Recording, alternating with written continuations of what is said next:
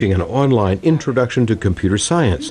Online classes are now taught by many top universities and offer everything from computer programming to the science of cooking.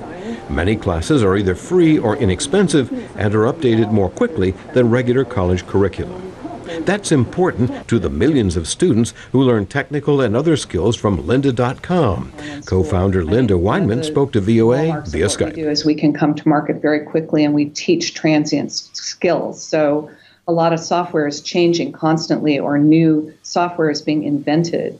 And those sorts of things can't easily make their way into college curriculum. Another difference, instead of the professor lecturing to students who then do research, study, and homework alone, online classes flip that around, according to student and blogger John Haber, who said in a Skype interview he's taking enough online classes to earn a four-year college degree in just 1 year. They're watching the lectures at home as homework, recorded lectures, and then when they get to class, they're having more active discussions or interactions with the teachers or working on projects. Experts say the new technology will have a major impact on colleges, and some predict future classes may be a blend of online lectures and professors helping students work through difficult problems in person.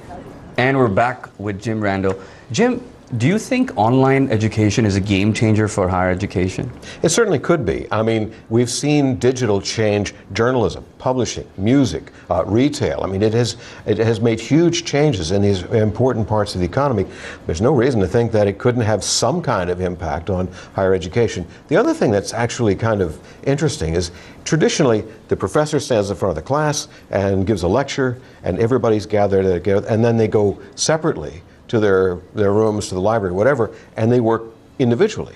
Here, you can watch the lecture online at your convenience, and then people gather together and talk to the professor because they're stuck on problem 6, or they want to do the lab, or they've got a question about something. So it kind of turns the education model on its head.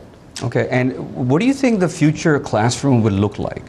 I suspect, or what people tell me that I've interviewed, is that it's likely to be a blend of traditional classes as well as online tools. And some of these experiments are ending up with new and more interesting ways of teaching, and that's in its infancy. We're likely to see different ways of teaching, and they're going to try things out. Either some will work, some will not, and obviously the ones that work, hopefully, will propagate.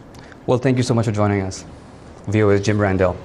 Coming up, our reporter talks with the author of world-famous novels about Afghanistan. You're watching